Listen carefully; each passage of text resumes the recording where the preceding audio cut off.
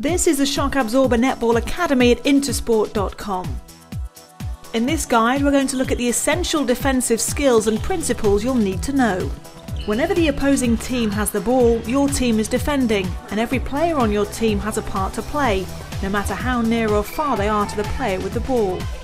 You need to work together as a team to slow down the pace of attack, limit passing options, force errors and create opportunities to regain possession of the ball. Let's start by looking at the basic principles of defending.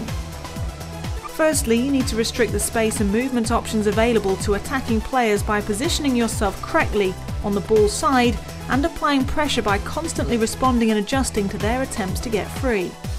Secondly, you should try to take the momentum out of the attack by working hard to reduce the passing options available for the player with the ball.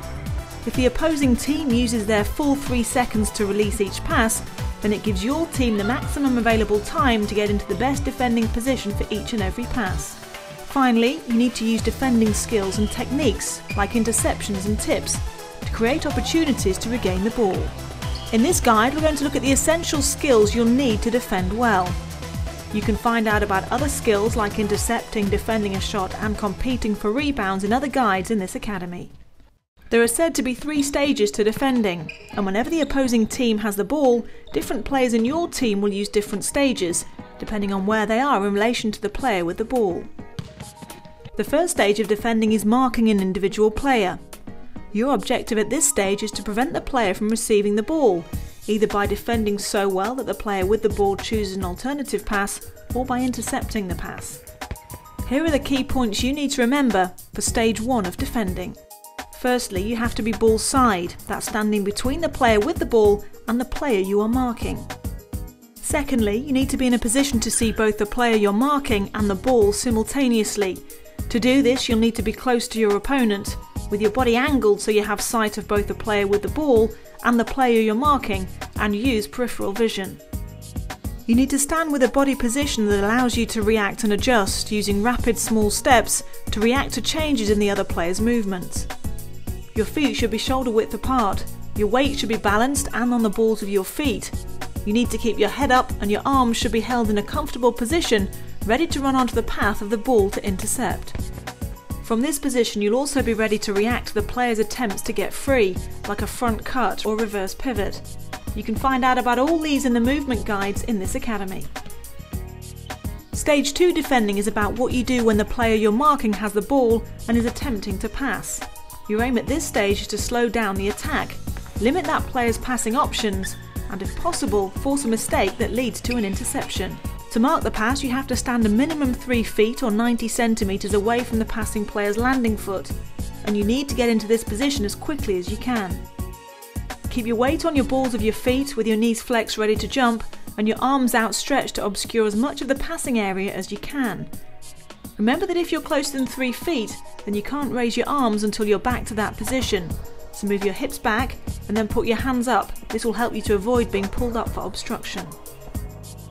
Watch the player's eyes to see where they're looking for options and be ready to tip or intercept the pass. When the player moves to throw the pass, be prepared to attempt to tip it. Be warned though, the player may use a fake pass, where the eyes look one way but the ball goes the other. Defenders often get into the closest legal position called a 3-foot mark, so that the attacker is forced into throwing a particular pass in a particular situation. For example, if the defender holds their arms out to the side, then the attacker may throw the pass over the defender's head, giving defenders a better chance of intercepting the pass. An interception is rarely the work of one defender. It's the combined effort of 2 defenders working together to close out space and place the passing attacker under pressure. The final stage of defending is stage 3, and it's about what you do after the pass has been released at stage 2.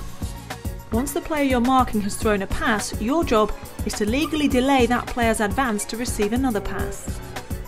At stage 3, you need to maintain your position and angle your body so it prevents the other player moving to the space they're trying to reach. Or alternatively, challenge them into a certain direction away from the pass they've just given towards a sideline to make their movement difficult or just generally hold them up. To channel an attacker effectively, you need to be aware of the ball and be able to judge where you think the attacker will run. The more netball you play and watch, the better you'll become at this. Stage 3 should only be a momentary phase of defending, where you take advantage of the Stage 2 defending position before you return to using Stage 1 marking. So, they're the essentials of defending covered. Let's recap on the key points you'll need to remember. Whenever the opposing team has the ball, your team is defending, and you need to work together as a team to slow down the pace of the attack, limit passing options, and create opportunities to regain possession of the ball. There's 3 stages to defending. The first stage is about marking an individual player. Your objective at this stage is to prevent the player you're marking from receiving the ball, and you need to stand with a body position that allows you to react and adjust, using rapid small steps to react to changes in the other player's movements.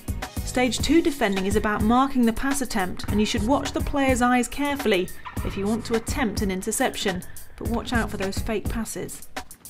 Finally, Stage 3 is about momentarily delaying the player's advance once they've released a pass and preventing them from quickly moving to a new space to receive the ball again.